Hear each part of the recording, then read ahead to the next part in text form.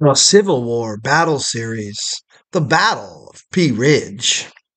For 3 weeks in February 1862, Union Brigadier General Samuel Curtis led his Army of the Southwest on a 200-mile advance southward across the Ozark Plateau in Missouri into northern Arkansas.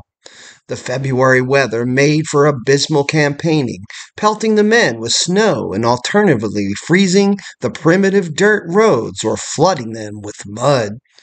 The advance was of such vital importance to the Union cause that Curtis's department commander, Major General Henry W. Halleck, ordered it to proceed despite the terrible weather. Halleck was committed to a series of Grand River offensives aimed at striking into the heart of Confederate Tennessee. However, as long as rebel forces lurked in southern Missouri within range of the vital base at St. Louis, any Union gains in Tennessee would be untenable. Halleck ordered Curtis's army to advance through Missouri and drive out the Confederate forces, securing St. Louis as a forward staging base. The task was a logistical nightmare, but Curtis embraced the challenge. A diligent and methodical officer, he was an 1831 graduate of West Point and had gained substantial administrative experience through work as a civil engineer and congressional representative from Iowa. Appointed as a field commander in Missouri in December of 1861, he immediately set about organizing his command and preparing a base of military and commissary supplies at the railhead at Rolla, which would serve as the launching point for a tenacious wagon supply line for the upcoming campaign. The force Curtis had at his disposal was small, four tiny divisions, adding up to about 12,000 troops from Illinois, Iowa, Missouri, Indiana, and Ohio. More than one-third of them were foreign-born, mostly German immigrants. They had rallied to the banner of the Union behind the appeal of the enigmatic Brigadier General Franz Sigel, who had served in the 1849 German Revolution. Sigel was immensely popular with the German immigrant population. Seeking to diffuse hostility between natives and immigrants, Curtis appointed Sigel second in command and gave him a nominal charge of two of his divisions, both commanded by foreign-born officers and troops made up mainly of immigrants. This segregated arrangement was not optimal, but it did help to ease tensions among the men. Once Curtis was satisfied that his expeditionary force was thoroughly prepared, he began advancing southwest across Missouri. He moved steadily in the first week of February, driving forces out of their base in Springfield and toward the Arkansas border with surprising ease. In truth, the Confederates were stunned at the sudden appearance of the Union Army amid the wintry snow and were ill prepared for a military confrontation. Under the command of former Missouri Governor Major General Sterling Price, a genial, portly officer of little experience or ability, the Confederates were a haphazard military force. Deficient in training and armed with a chaotic assortment of weapons, including shotguns, pistols, and old smooth-bore muskets, they numbered about 7,000 men. Just across the border in Arkansas, however, was a substantial force of about 8,700 Confederate regulars, Texans, Arkansans, and Louisianans, who were also waiting out the winter months in their camps. Price decided to fall back toward those reinforcements, racing for the Arkansas border as fast as he could. Scarcely halting for sleep along the way, Price's men fell back 50 miles in less than 36 hours. They kept going southward past the Confederate base at Fayetteville, Arkansas, until their commander finally recovered his composure and allowed his men to collapse into bivouac. Curtis pursued the retreating Confederates vigorously until his advance likewise ran out of steam for want of supplies. By then he had covered some 200 miles, and his supply line was growing increasingly tenuous. Moreover, his army was showing signs of wear, having lost many draft animals to exertion, as well as godly numbers of shoes and outer garments which had worn away through repeated exposure to the elements. The army was also diminished in numbers, as Curtis had detached 1,500 men to garrison captured towns and to guard the supply line. None of this was overly disheartening. Curtis had already accomplished all that he had set out to do, having secured Missouri from rebel incursions and even overrun a small portion of Arkansas. During the last week of February, Curtis decided to pull back his men a short distance to the north and to forage and rest.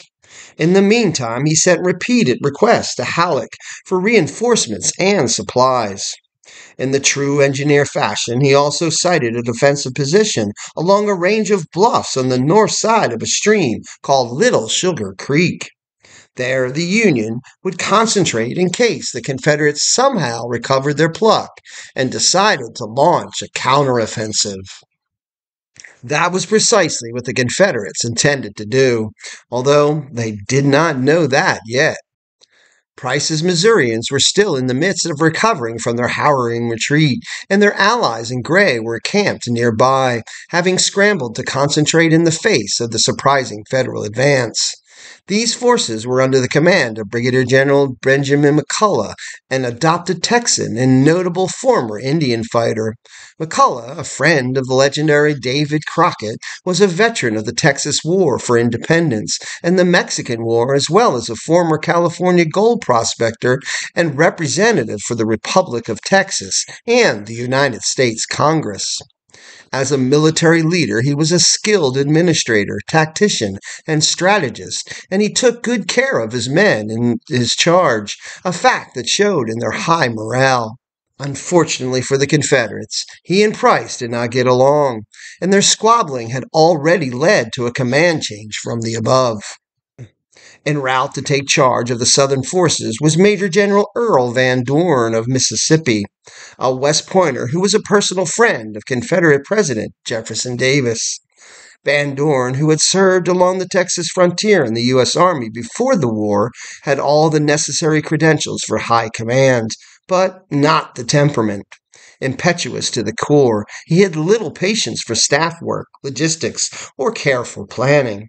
He was very ambitious, however, and was excited about the prospect for a decisive victory over Curtis.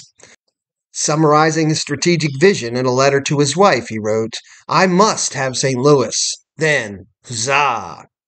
Envisioning a grand advance by all available Confederate forces in the Trans-Mississippi, Van Dorn instructed Price and McCulloch to prepare for immediate action, and he moved to reinforce them with a series of units of Cherokee, Choctaw, and Chickasaw Indians from the nearby Indian Territory.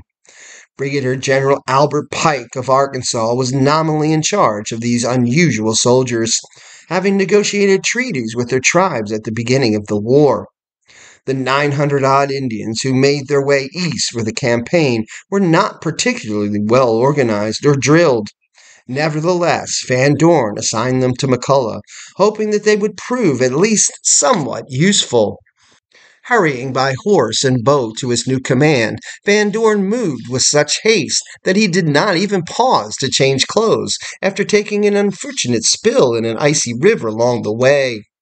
By the time he had arrived, he was feverish.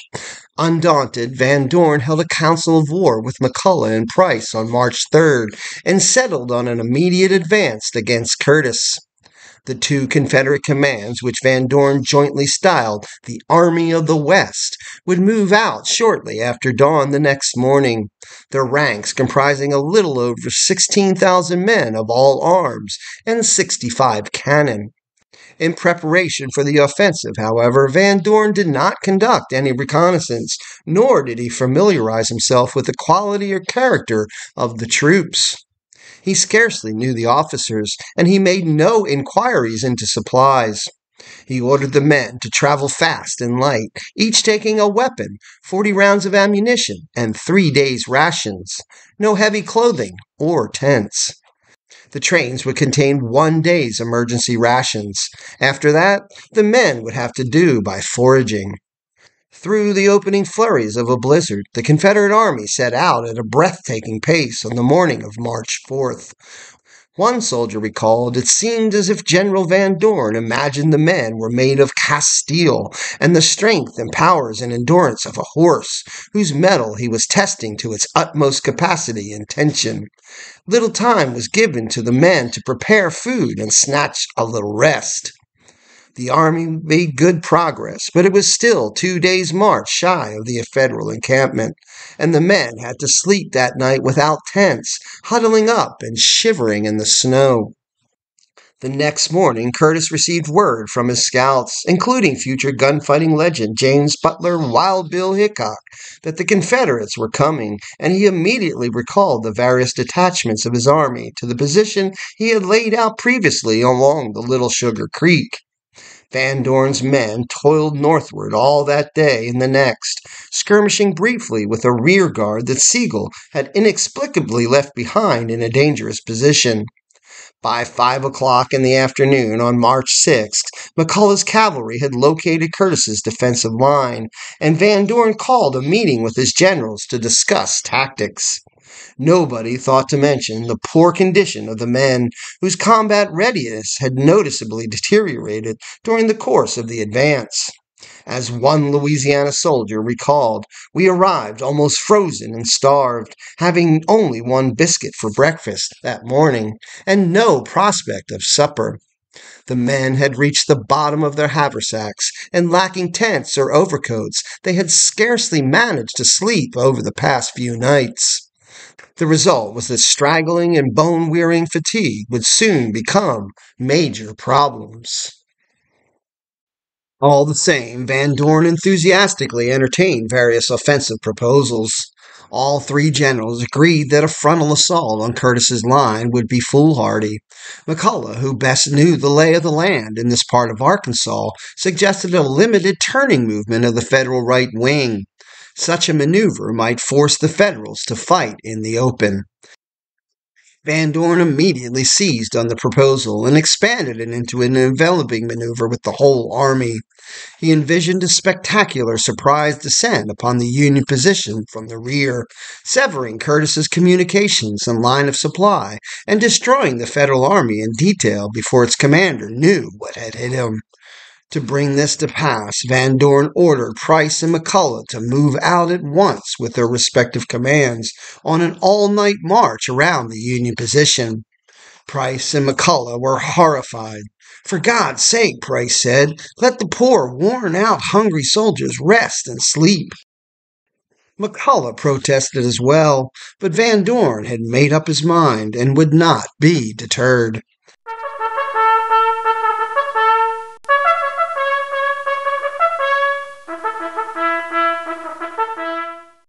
After ordering the men to build an extensive line of campfires to fool Curtis into thinking that they were staying on the south side of Little Sugar Creek, Price and McCullough set out that evening on a long, slow, wearying march. The night was one of intense severity, one Arkansan recalled, and the column of soldiers was forced to halt repeatedly. First, they encountered Little Sugar Creek, and Van Dorn learned that his army contained no pioneers. The men had to fashion a makeshift bridge of hew logs over the icy stream. Next, they found their path along the gravelly road blocked by a dense cluster of felled trees that Curtis had arranged to discourage just such a movement as the Confederates were attempting. Price's Missourians in the van struggled through the night, clearing the road. All the while, the Confederate column was thinning as starved and frozen men collapsed into desperate sleep. By the time the battle was finally joined, the Army of the West had only about 12,000 men in the ranks to engage Curtis's 10,500 troops, and they were hardly in fighting condition. As dawn approached, some of Price's Missouri soldiers found crushed pieces of hardtack along the road where Union troops had dropped them. Watching his compatriots dig frantically for these unappealing cracker crumbs, one soldier remarked, "Who would have supposed that men ever get hungry enough to eat crackers that had been thrown in the dirt and run over by wagons?" An embittered Missourian replied, "When you get to supposing, who the devil would have imagined that an army would be marched all day and night without anything to eat, and then go into a hard day's fight on an empty stomach?" Van Dorn did not worry about such complaints. He hurried to the head of the column, reaching it at about 8 a.m. on March 7th. There he was delighted to learn that Price's men had reached Telegraph Road and were firmly astride the Union Army's main line of supply. At this juncture, Van Dorn repeatedly observed that the army was badly strung out along the road, an unfortunate occurrence that would delay the delivery of the blow he had wished to strike. To hurry a concentration, he ordered McCulloch to turn his men south onto Ford Road, a shortcut that passed several miles to the west of Price's column. McCulloch would then reunite with Price and Van Dorn near a hostelry called Elkhorn Tavern, from which place they would press south and give battle. In effect, Van Dorn was choosing to divide his army at the last minute in the face of the enemy. It was a decision that would have far-reaching consequences.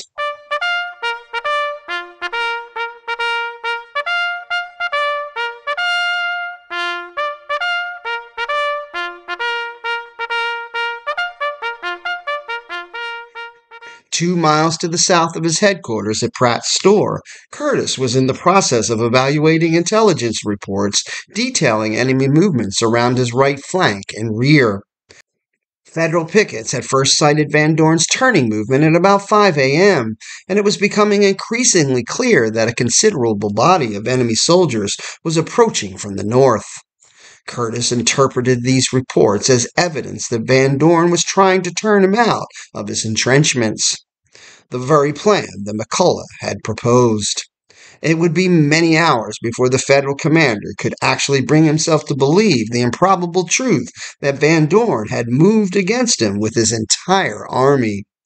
At 9 a.m., Curtis assembled his division and brigade commanders for a council of war.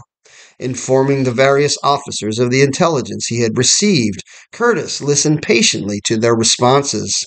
Some counseled retreat, saying that the army had no choice since his flank had been turned. Others urged aggression. Curtis heard them out and then announced that the Army of the Southwest would stay and fight. Not ready to abandon his entrenchments and bear his men to a potential spoiling attack, Curtis pulled a detachment of about 2,500 infantry, cavalry, and artillery from his line and sent it northward to investigate. In command of this force, he placed the steady German, Colonel Peter Osterhaus, whom he instructed to locate the rebels, determine their numbers, and, if possible, engage them. Osterhaus struck straight for McCulloch's column on the Ford Road, where scouts had last seen the Confederates. In the meantime, Curtis continued discussing the situation with Sigel and other officers. He was soon interrupted with the astounding news that there was also a column of rebel soldiers due north on Telegraph Road, advancing southward toward Elkhorn Tavern. Flustered, Curtis immediately dispatched Colonel Eugene Carr, a pugnacious and argumentative subordinate, with a brigade of about 1,400 men to engage the enemy and drive them away. Curtis sent the other officers back to their various commands and settled down at headquarters to await further developments. Van Dorn, who was still at the head of Price's Missouri column, soon encountered enemy soldiers. At 10 a.m., Federals had commenced nipping at the vanguard of his column with a scattering of skirmish fire. By that time, the Confederates had reached a forested ravine called Cross Timber Hollow, which marked the northern edge of Pea Ridge, a broad plateau covered with hardwoods and dense thickets of vines and brush. It was terrible ground for soldiers to fight on, since it did not afford much room to maneuver. At the edge of the ridge, Cross Timber Hollow was a low point just before the ground began descending 300 feet to the top of the plateau. From the floor of the hollow, Van Dorn could see nothing of what lay behind, and this blindness gave him pause. In truth, there was nothing more than a few companies of Federal cavalry at the front, for Van Dorn ordered Price to halt, deploy his entire force into line of battle, and advance cautiously. It was a cumbersome maneuver to perform, and one that would take time. At one stroke, Van Dorn conceded an enormous advantage in time and terrain. While Price's deployment was taking place, McCulloch's column of Texans, Louisianans, Arkansans, and Indians was shuffling down Ford Road to effect the junction that Van Dorn intended. Their advance was sluggish, as the men were weak with hunger and exhaustion, and the cavalry and artillery horses were jaded and no less famished than the men.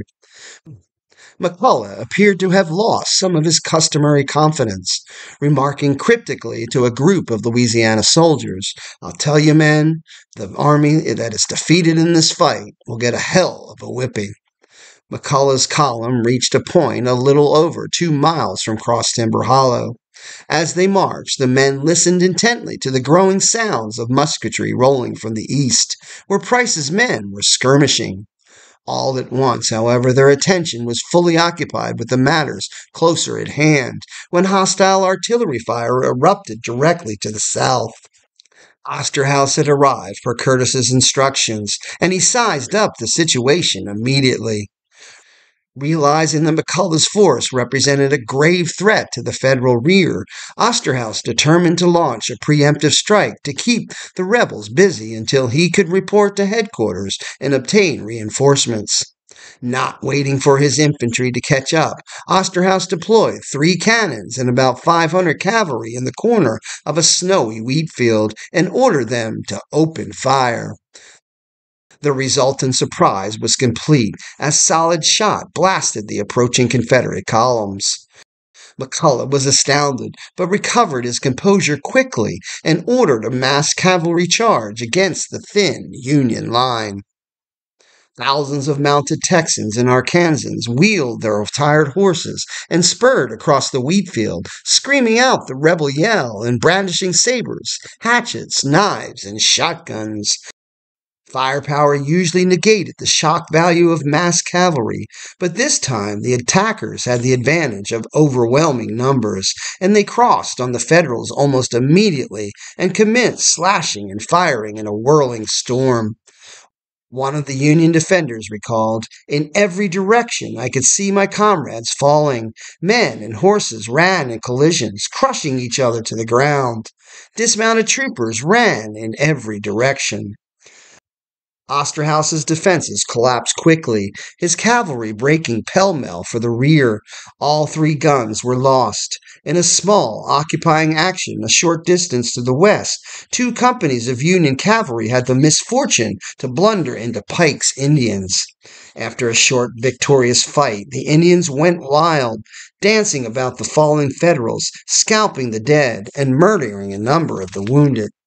That was the extent of the Indian participation in the battle. Pike was unable to get them back into line.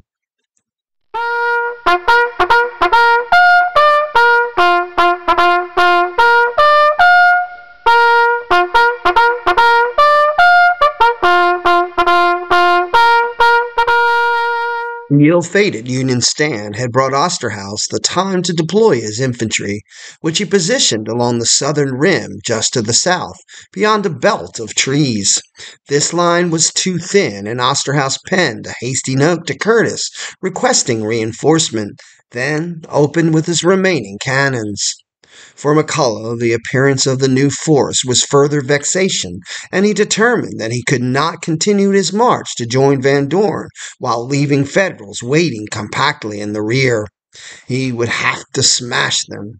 To do so, McCulloch ordered up his weary infantry, instructed his cavalry to reform, and began sending out orders to coordinate a fresh attack. At this point, he made the serious oversight of neglecting to send word to Van Dorn of what had happened. The omission left Van Dorn with the inaccurate impression that the 2 wings of his army were still on schedule for an imminent junction at Elkhorn Tavern. Not satisfied that everything was in order, McCulloch rode up to his skirmish line for a last-minute reconnaissance in person. Nearing the belt of trees between the fields, he was suddenly met with a burst of musketry from Osterhaus's skirmishers. One of the bullets pierced his heart, killing him instantly. The general's staff was horrified, worrying that the news of their beloved chief's death would demoralize the soldiers. "We must not let the men know that General McCulloch is killed," one officer declared, and the information was withheld from everyone except the next in command, McCulloch's cavalry commander, Brigadier General James McIntosh. McIntosh was an impetuous character in his own right, and he had no sooner assumed command than he ordered a piecemeal resumption of the attack. Making matters worse, he opted to lead the advance from the front, riding exuberantly along with the lead regiment. There, in the midst of the same belt of trees where McCulloch had fallen, McIntosh was killed almost immediately by Osterhaus's skirmishers. The Confederate attack ground to a halt, and confusion reigned. Most of the colonels were completely in the dark about who was in command. McIntosh's instructions had been uncertain at best. With no direction from above, the various officers decided to cancel the forward movement and await orders. Orders that would never come. That ended the fighting on Osterhaus's front, although he kept his men alertly in position throughout the day, watching the thousands of milling Confederate soldiers for any sign of belligerence. None was forthcoming. The various colonels kept sending couriers back and forth, looking for McCulloch and McIntosh, and McCulloch's staff never shared the critical information that the general was dead. The day passed agonizingly slowly as the Southern soldiers waited in the ranks in the most perplexing condition and mental anguish. Finally, news of McCulloch's and McIntosh's deaths got out in the late afternoon. Even then, no one assumed command assertively, and regiments drifted rearward, some retreating back to the way they came, others moving to join Van Dorn. Many men simply fell out and collapsed into sleep. Van Dorn, too, remained in the dark about what was happening with McCulloch's command. Still bottled up in Cross Timber Hollow, he was overseeing the final stages of Price's deployment when hostile artillery fire broke from the ridge to the front. Carr had arrived at Elkhorn Tavern with his brigade. As with Osterhaus to the west, Carr immediately surmised that the Confederate force in his front was considerably larger than his own command. After dispatching a courier to Curtis with a now familiar request for reinforcements, Carr settled on a spoiling attack to discombobulate the Confederates, and he proceeded north in person to lead a battery into position to start the action. This was the artillery fire that confronted Van Dorn, and Price's Missourians immediately ducked for cover as shrieking shots exploded overhead and pelted them with bark and leaves. In short order, Van Dorn summoned a battery to reply, and Price's men hurried forward 2 more on their own initiative. There was a clear path to a reasonable incline in the terrain at the edge of the hollow, and the Missouri gunners were able to deploy their pieces to good effect, blasting the Federals with a blistering barrage of metal. The duel was uneven at the beginning, 14 Confederate guns against 4 Federal pieces. Carr's gunners were pounded, limber chests exploded with great eruptions of fire and smoke, and Carr sustained a minor injury. The lopsided duel would probably have been more destructive but for the massive quantities of smoke the guns put up, which hovered densely in the hollow, making accurate fire all but impossible. To support the guns, Carr ordered forward his infantry, and the men shuffled about a third of the way down the uneven, icy slope and opened fire before ducking to the ground.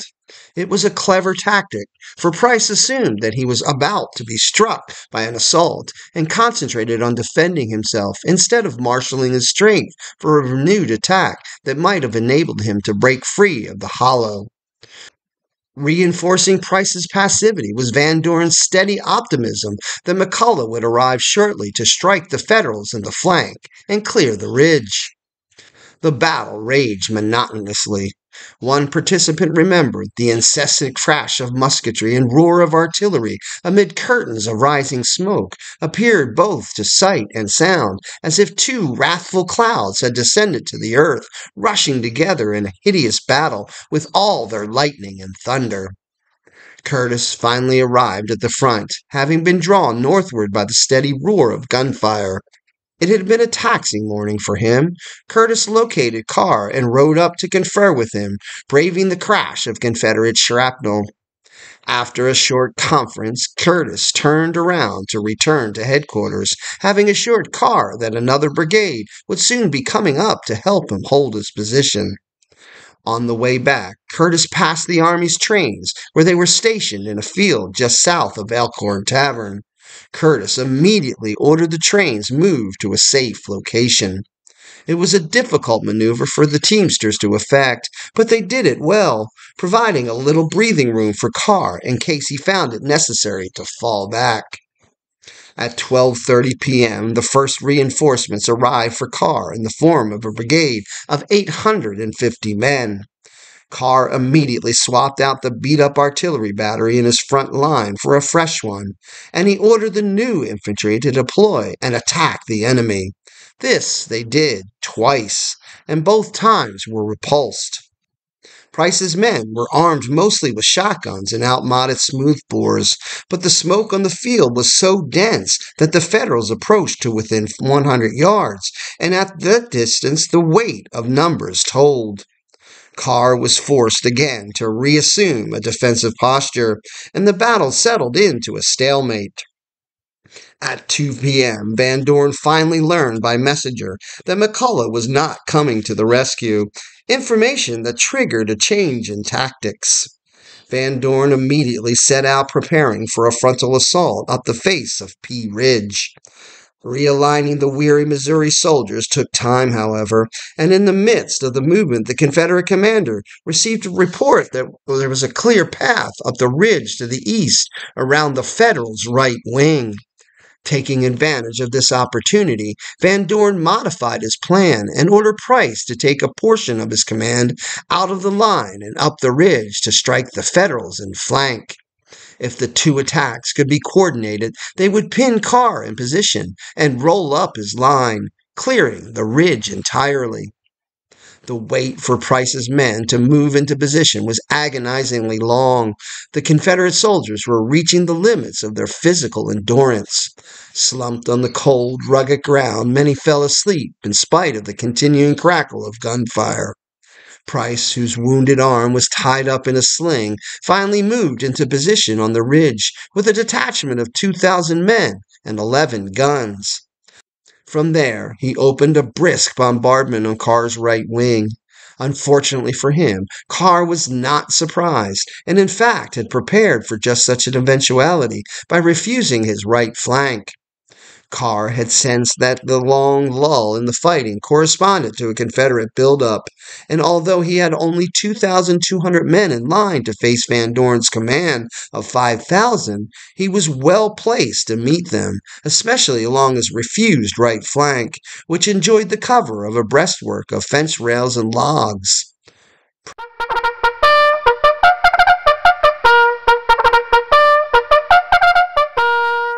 Price attempted to soften the Union position with a sustained artillery barrage, but the fire was largely ineffectual, and the subsequent assault was a bloody disaster. "We were met by a most terrific and deadly volley of musketry," remembered one participant.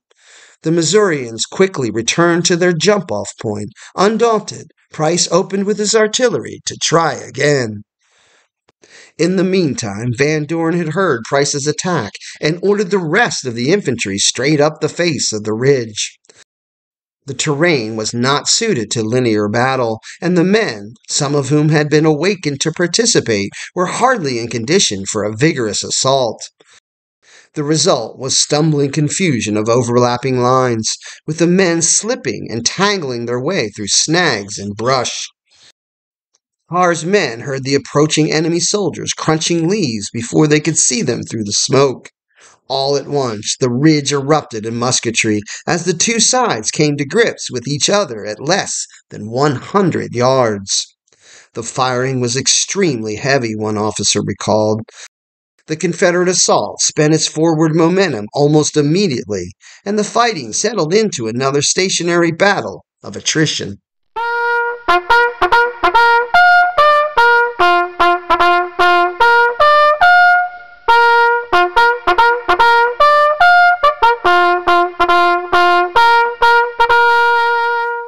Somewhere in the midst of the chaos, Van Dorn finally received confirmation that McCulloch was dead and that his command was effectively without leadership. Van Dorn was too engaged in the fighting to respond actively to this disheartening news. He simply sent an order addressed to the ranking colonel to hold this position at all hazards. By now, the weight of the numbers was beginning to tell on Van Dorn's front. His right overlapped Carr's left, and as the Federal soldiers fell backward, the Confederates came whooping on. The advance was chaotic and disjointed, but it was enough, and Carr determined grimly to order a retreat. Price, meanwhile, had repeated his futile frontal assault on the Union breastworks before resorting to a more cautious attempt to turn the position. Carr's men held on doggedly. Many who were too badly wounded to leave the field stayed at their places, sitting on the ground, reloading and firing. The Confederates swarmed over the top of the ridge and captured several cannons, but their movement quickly lost all remaining semblance of cohesion. Men fell out by the hundreds to search Elkhorn Tavern and the bodies of the fallen Federals for any scrap of food that they could find. Those who did press on found out unhappily that Carr was still dangerous and resourceful, even in retreat. He had located another strong position some 600 yards to the rear along a fence on the south side of a cornfield. There he rallied his men and commenced punishing the exhausted Confederates, who flung themselves raggedly at his new line. In a climatic flourish, Curtis arrived on the dusky field in person at the head of his last division, which he had pulled from the entrenchments along Little Sugar Creek to rescue the beleaguered Carr. The force Curtis brought with him was small, only about 500 men, but its arrival had an electric effect on Carr's division. Carr ordered an immediate counterattack, and when Carr's brigade commanders complained that they were out of ammunition, he told them to charge with the bayonet. This they did. Such a yell as they crossed that field with, you never heard, one colonel recalled. It was unearthly and scared the rebels so bad that they never stopped to fire at us or to let us reach them. The reversal was complete, but it was night now, and Curtis realized that he would have to finish the job in the morning.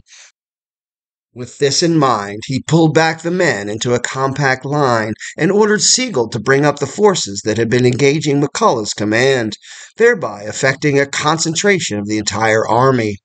Curtis retired for the night in good spirits, confident of success the next day. Across the field, the Confederate soldiers of Price's command also passed the evening in an upbeat state. They suffered from lack of food and warmth, but most believed that they had won the day. Little was done to ready them for the next day's fighting. Van Dorn did not concern himself with dressing ranks or realigning units. He did send orders to one of McCullough's colonels to bring that wing to Elkhorn Tavern. McCullough's men were still far away, however, and after making another terrible night march, they arrived at dawn, staggering with fatigue and half dead with cold and hunger. Van Dorn arose feeling refreshed on March 8th, having finally recovered from his illness. Hastily, he reorganized his line, bringing up some of McCullough's haggard men. Then he opened the action with a strangely weak infantry probe against the cornfield, where Price's attack had petered out the previous night. Curtis was unimpressed. Leaving two of his divisions in position south of the cornfield, he ordered Sigel to swing his command around to the left and open the day's attack with a preliminary artillery barrage. Sigel complied immediately, and the result was the most intense, sustained bombardment to date on the American continent. It lasted over 2 hours and was brutally effective. It was a continual thunder, one man recalled. A fellow might have believed that the day of judgment had come. Cowed by the thunderous artillery fire, Confederate soldiers hugged the ground, while Van Dorn struggled to bring up his own batteries to reply, only to learn that his ammunition trains had gone missing in the night. The trains had followed the army on the march around the enemy's Little Sugar Creek entrenchments, but Van Dorn did not keep track of their movements or thought to send orders to ensure that they had followed closely. The result was that they were still far to the rear, some 5 to 6 hours away, and the Confederate soldiers and cannoneers on the scene were out of ammunition. Impetuous as he was, Van Dorn realized that the game was up, and he ordered a peremptory retreat. As the Confederates began pulling out, Curtis launched a massive infantry attack with his own force. They went in with banners streaming, with drums beating, and every man and officer yelling at the top of their lungs. Some Confederate regiments did their best to resist the Union tide, but the men were already retreating. Van Dorn was at the head of the withdrawal, and he left the field while a substantial portion of his army was still engaged. He did not even bother to ensure that all units got the order to retreat, which meant that many men were abandoned to their own devices. They scattered as they saw fit, fading into the countryside. As it became clear that the Confederates were in retreat, Curtis rode his lines exuberantly, shouting, "Victory! Victory!" He was especially proud of the final push of his infantry. As he wrote later, "A charge like that last closing scene has never been made on this continent. It was the most terribly magnificent sight that can be imagined."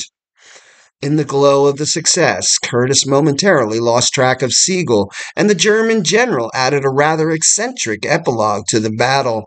Having convinced himself that the Federal attack was a desperate attempt to break free for a retreat instead of final victorious jab at the defeated foe, he gathered his 2 divisions and broke across Cross Timber Hollow.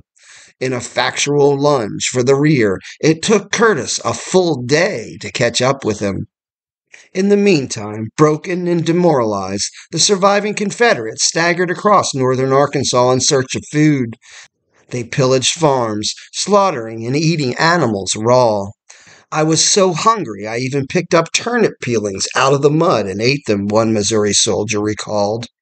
Eventually, Van Dorn managed to lead them south to a supply depot where they slowly recovered. Once safely settled in, Van Dorn began blaming everything and everyone for the reversal. He refused to call it a defeat, insisting, "I was not defeated, but only foiled in my intentions." Regardless of such claims, the disastrous impact of Pea Ridge on Confederate fortunes was immense. Van Dorn lost 2,000 men in the battle and an untold number of deserters and casualties due to illness and exhaustion, while he inflicted only 1,384 casualties on Curtis's Army of the Southwest. More important, Curtis succeeded in his objective of securing Missouri for the Union. St. Louis would never again be seriously threatened, and Missouri would serve as a stable base for the 1862 River Offensive in Tennessee, which proved to be a smashing success. The Union victory at Pea Ridge was a blow from which the Confederacy would never fully recover.